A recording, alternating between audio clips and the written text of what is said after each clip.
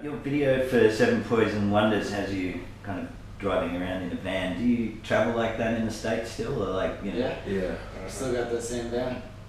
It's it seems to be the sort of thing that people these days like choose to fly a lot because the price of flying's gone down. Is it something that you kind of like to keep up just because it keeps you strong? Well, the States it's different because there's, it's so big, but there's a bunch of cities everywhere. So trying to hit smaller towns and big towns along the way is like really important, at least when you start off. So Yeah.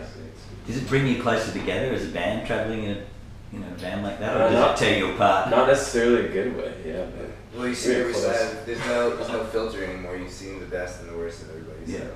you just kind of end up becoming one entity. And Stinky fucking greasy ball of humanity. Who's got the worst travel habit? We all have our habits. There's a lack of habits. Who eats the worst food? Like, who eats just the yeah. I'll take that one. I'll I take don't want that. to throw you under, but Yeah. Is it because you enjoy it, or just because you? Oh yeah. Oh yeah, in a fucked up way, or in a certain way I enjoy it. I just love to eat like stuff that, like people, I don't know, people like jump the gun when, something's like expired or pizza, okay, yeah, I'll stop there. If you had eaten roadkill, would you eat roadkill? If you felt bad enough about I'm hitting not a it? barbarian. At this past I got Psyche standards.